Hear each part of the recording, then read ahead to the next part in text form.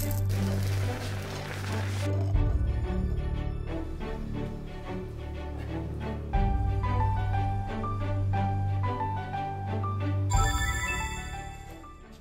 everyone, welcome to my channel Kyotokan. I'm Ryusei. Today I'm going to cook the rice and introduce Japanese traditional tools. This is my best way now. Nowadays, efficiency is very important. On the other hand, this method is not efficient. But I'm sure this traditional method gives us fantastic experience. And it's necessary for our future. Yes, let's go! This is a short grain Japonica. The grains are beautiful and almost the same size. Measure the rice. Japanese people usually use this cup to measure it. This unit is go. 1 go is about 150 grams of rice. Okay. 162 grams. Today I'm going to cook 2 goes of rice. Total weight is 318 grams. I'm going to rinse them. Add water and stir gently. This first water has smell of brown, so discard it as soon as possible. Mix well. Add water. Stir gently. The second water is very cloudy. Throw away it. When I mix rice, I'm conscious of rubbing the grains each other.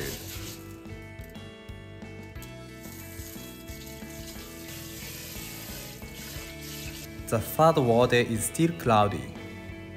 Discard it. Add water again. The water is almost clear. Okay. I'll leave it for 30 minutes to absorb the water. 30 minutes later, drain in a sieve.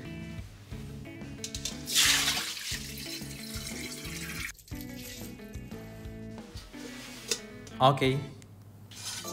This is the rinsed rice. I measure it again. 422 grams. Measuring the rice twice helps me to cook my favorite texture of it. Today, I use a Donabe. Using a Donabe is more difficult than a rice cooker. It doesn't have scales, so we have to adjust the amount of water ourselves.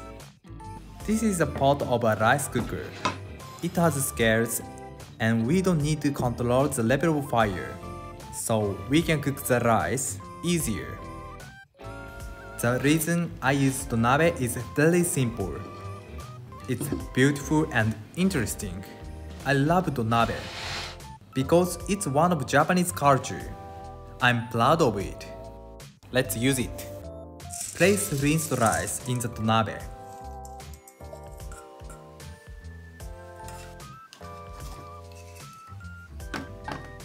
I add the same amount of water in it. 422 grams. If you like soft texture, I recommend to add 10% more water. I've finished to prepare it for cooking. Cover with lid. Go. Turn on the heat. Donabe has low thermal conductivity, so the temperature rises gradually. It helps to bring out more sweetness of rice. Heat it for 7 minutes with high heat. 7 minutes later, it begins to boil and steam rises up. Turn down the heat, low. Open the lid. It's boiling and there is a lot of water now. Mix the rice quickly to cook it evenly. I'm going to taste it now. The rice is shiny and sticky. It's half done, but it becomes sweet and good. Heat it for 7 minutes. 7 minutes later, turn off the heat and let stand for 10 minutes. Make sure not to open the lid. Do you know this? This is Ohitsu. It's a Japanese traditional tool to preserve cooked rice. This is made of wood. It absorbs excess water and excess heat. Moreover, it adds nice wooden flavor. It helps us to keep the rice with shiny, sticky, and tasty. Ohitsu is the last piece to make perfect rice. Before using it, keep the ohitsu moistened. And then leave it for a few minutes. The rice is done. Open. Shiny and beautiful white. I transfer the rice to the ohitsu.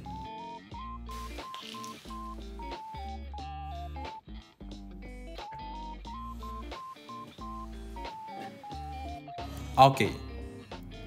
Cover with clean wet cloth for 5 minutes to cool off it. 5 minutes later, remove the cloth and cover with a wooden lid. Before arranging on a bowl, please introduce Okoge. Do you know Okoge? This is Okoge. In Japan, almost people like it. Okoge smells good and it's crispy and tasty. Let's arrange on a bowl. I pile up the rice on the bowl, like a small mountain. Okay. Beautiful and fluffy rice is done. I recommend to eat it within a half day.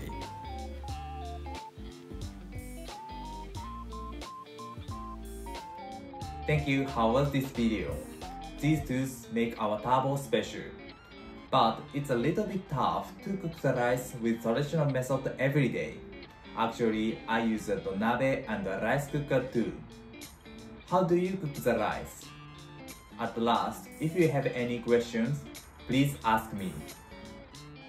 Thank you for watching to the end. I'm looking forward to seeing you next time. Have a nice day. See you later.